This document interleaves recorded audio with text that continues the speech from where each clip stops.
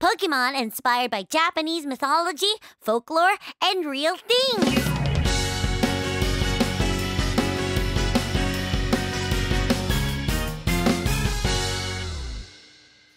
Konnichiwa, minasan!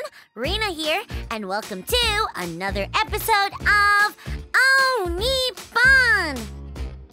February 27th is Pokémon Day, the day we celebrate and show our appreciation for all the adorable and fierce creatures we call Pokémon. I want to catch them all, someday. Sadly, those adorable little critters aren't real, but the people who make Pokémon take design inspirations from all sorts of places in the real world.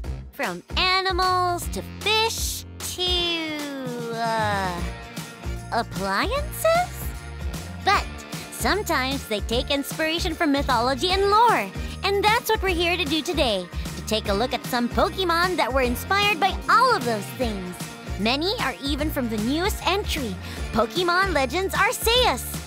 I want to see where the developers get their ideas. So let's learn more about the myths and stories themselves. Let's go! Our first Pokémon is Chimecho. This little guy is known as the Wind Chime Pokémon, and for good reason. Its design is heavily inspired by furin, which are glass wind chimes that you'll find hung around Shinto shrines. They're said to predict disaster and ward off evil spirits. This is referenced in its Pokédex entry, stating its cries echo inside its hollow body to emerge as beautiful notes for startling and repelling foes. Chimecho's baby form Chingling is also inspired by Shinto shrines. They're based on Suzu bells, which are found inside of the furin. You can especially tell from the red and white tassels attached to Chingling's back. It's so cute! But many Pokémon are based on folklore and various yokai. The first that comes to mind for me is Mawile, the Deception Pokémon. It's generally believed that it takes inspiration from the Futakuchi Onna. They're a type of yokai of a beautiful woman with a second mouth on the back of her head. They use their pretty face to lure people in, and then chomp on them with their back mouth. Very deceptive. Sounds like a Pokémon I've heard of recently, eh? There is another Pokémon that's believed to be based on a female yokai. It's Frostlass. This beautiful female-only evolution of Snorunt is often attributed to the Yuki Onna. The Yuki Onna is a yokai that can be found in cold, freezing blizzards. The tales of the Yuki Onna range from demanding you to hug a child lest you be buried in the snow to letting you live should you let her warm up by the fire. Many Pokédex entries state that Frostlass was originally a woman who got lost in a snowstorm. Spooky! Frostlass being a ghost/ice type perfectly fits. And you can even see the sort of kimono she wears. Another one of my favorites is Vulpix and its evolution, Ninetales. This is definitely one of the more well-known myths. The story of the nine-tailed fox. Magical special creatures boasting 9 tails capable of predicting disaster. The story of the nine-tailed fox is actually Chinese in origin, but over the years, it's spread to other cultures like Japan and Korea.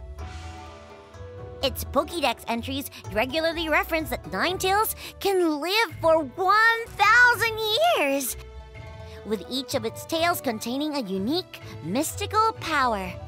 And in many games, Ninetales is seen as a wise sage, offering advice and guidance. There's lots of other Pokémon inspired by yokai, like Seedot, Nuzleaf, and especially its final evolution, Shiftry. Shiftry is a type of yokai called a Tengu.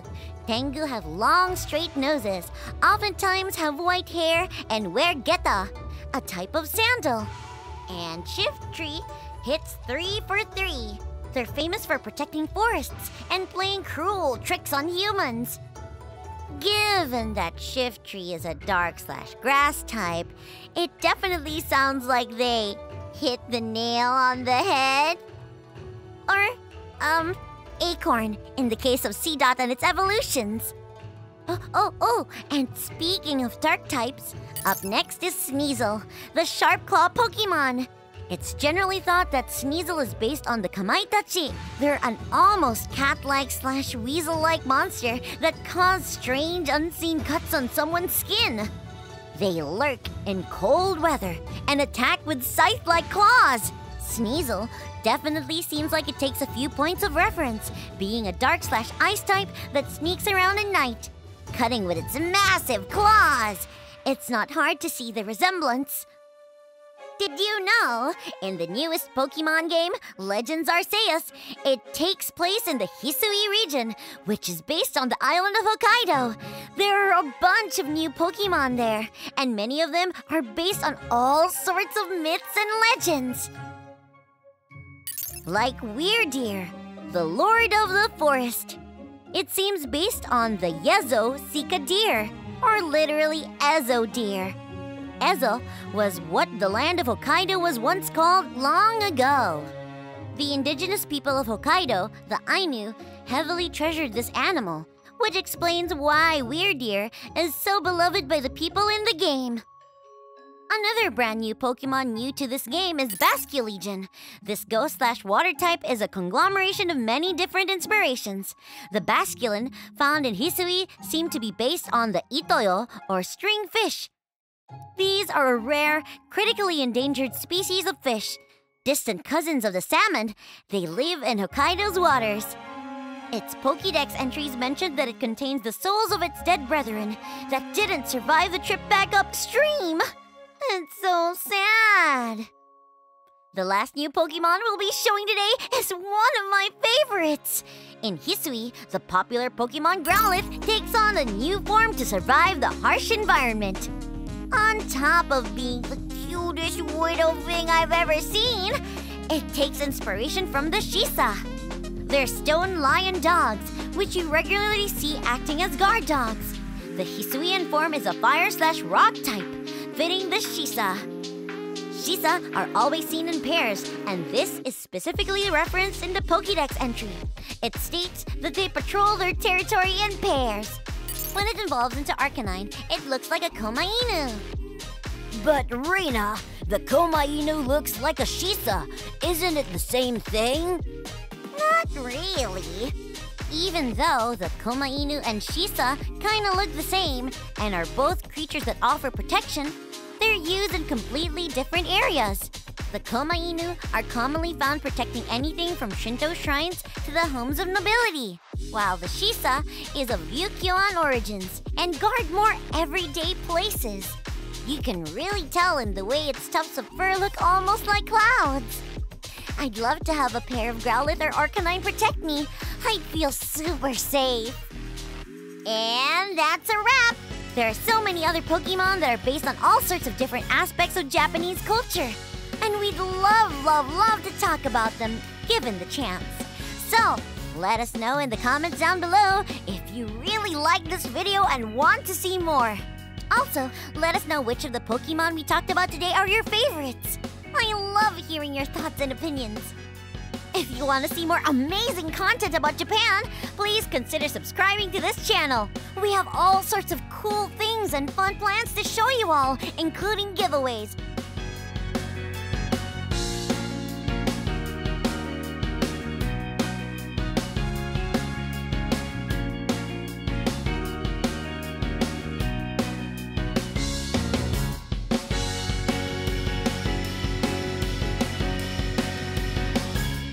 And you wouldn't want to miss that. Plus, it helps us grow and create more amazing content for you all. Thanks so much for watching, and we'll see you next time on All Nippon! Mata ne!